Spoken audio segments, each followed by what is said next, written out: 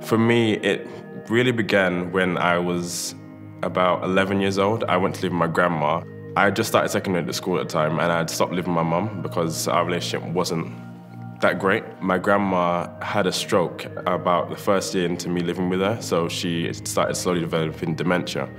I became an informal carer, and I cared for her throughout my secondary school years. When I'd finished my GCSEs, she had got to the point where I could no longer care for her because she required, obviously, an adult to take care of her and 24-hour care. So she went into a care home.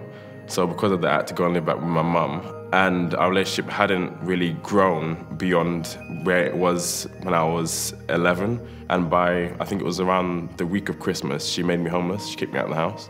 So I spent from the end of December all the way through till the beginning of February self-surfing, so like going back and forth between friends and family's houses. And those 2 months self-surfing were really, really difficult. During the day, I was trying to focus on my A-levels, but I was also worrying about where I was going to sleep that night, what I'd be eating, if the person I was staying with was going to let me stay another day or another week or whatever else. So it's not like when you get a house, then that's the promised land. Maybe they don't have the heating, or they don't have all the parts of the house that they need, or they don't have food. They have to access food banks, or struggling to travel to work, not even being in work and struggling to pay the bills, all that sort of stuff. Your life is more about surviving, like getting through each day as opposed to actually just enjoying things that you're doing.